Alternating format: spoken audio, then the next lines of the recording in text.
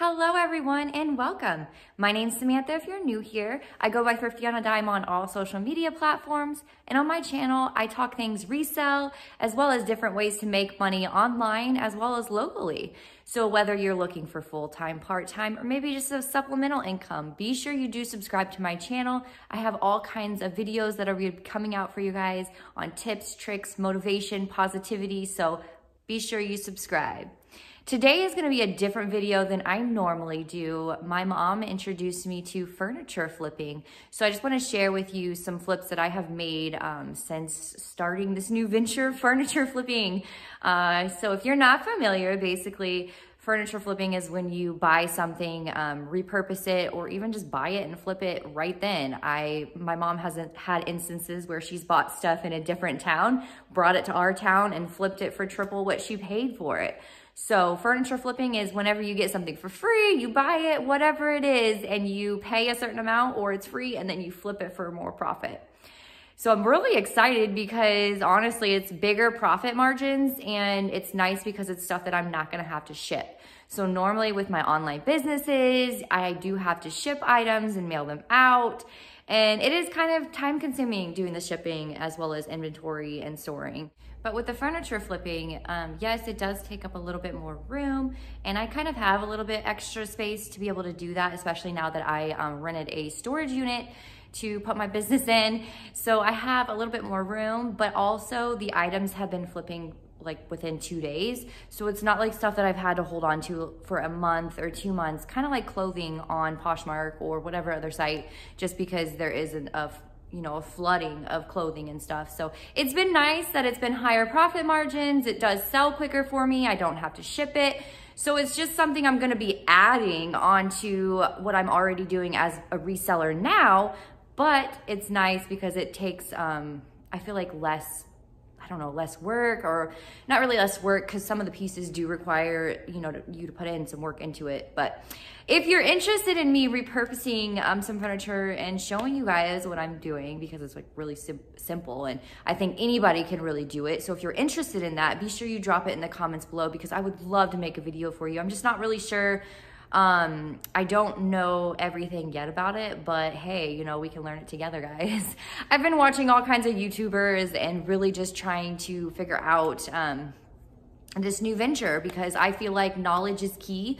So whatever you're trying to learn, submerge yourself into it. And I feel like you're gonna learn all kinds of things that you would have never thought of because you watched this person and they just showed you this really cool trick. So we can all learn from everybody no matter where we're at in our journey. For now, I really wanna show you this machine building. This is not mine. Little disclaimer, this is my mom's, but this is what inspired me to start furniture flipping.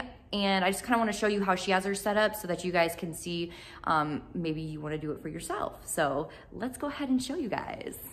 So I'm going to kind of show you, it's kind of chaotic in here right now, but this is all the extra inventory, not extra, but the stuff we're working on and she's working on is all the stuff in the back, all that furniture piece.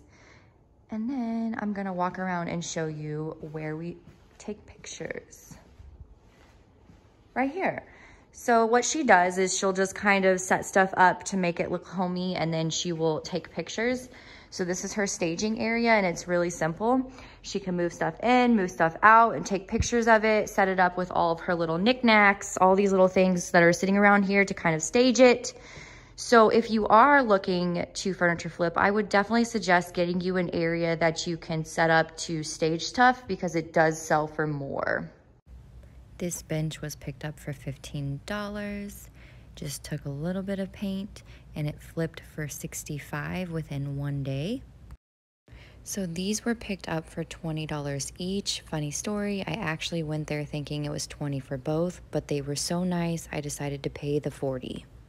I sold them for $125 within a day and a half. I picked this one up for $10. And I flipped it within 3 days for $85. I found this piece for $20. I haven't sold it yet just because I might keep it. It's a gorgeous hand-carved piece. So this piece turned out great, but this would be a piece I would not buy again. Do not buy the drop-down leaf tables.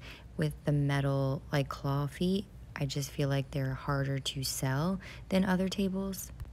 But with that being said, I paid $40 and sold it for $150. I forgot to get a good picture of these before, but these were all $30, and this was kind of a bad buy. I would not buy these again. I didn't realize they were actually compressed wood instead of real wood, but they did turn up okay, and I was able to sell them for $135.